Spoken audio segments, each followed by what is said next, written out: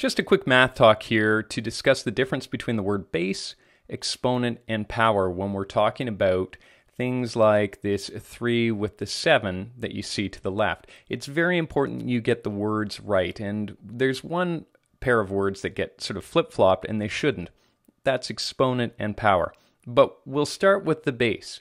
When I'm referring to what we see here to the left in green, the 3 raised to the 7, the base is this number here that we're talking about. That's the 3. Whereas, when we're referring to the exponent, we're talking about this number here. That's the 7.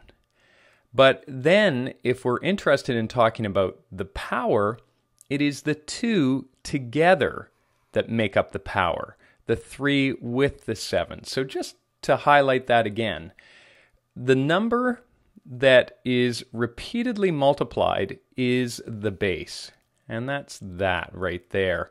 The number of times that you are repeatedly multiplying is the exponent. And the 2 put together, or the result of that multiplication, is referred to as the power.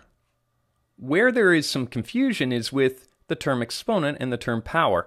Sometimes they're used interchangeably. In other words, people would refer to the 7 as an exponent or as a power. That's incorrect. The 7 is an exponent. The 3 to the 7 is the power.